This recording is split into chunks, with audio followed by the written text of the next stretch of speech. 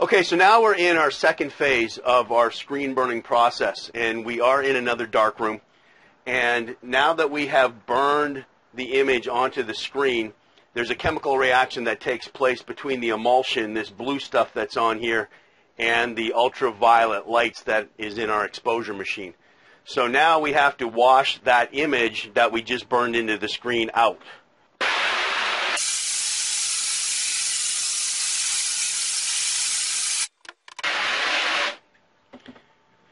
Okay, now we're all set. So as you can see, wherever the film was that burned into the screen, it took the emulsion away and left it clear so that when we put it on the press and put the ink on it, the ink will go through those spots, but the ink can't go through the spots where the emulsion is, where the blue stuff is. So now we're all set. We have to dry it, tape it, register it on the screen, and then we can start screening this shirt.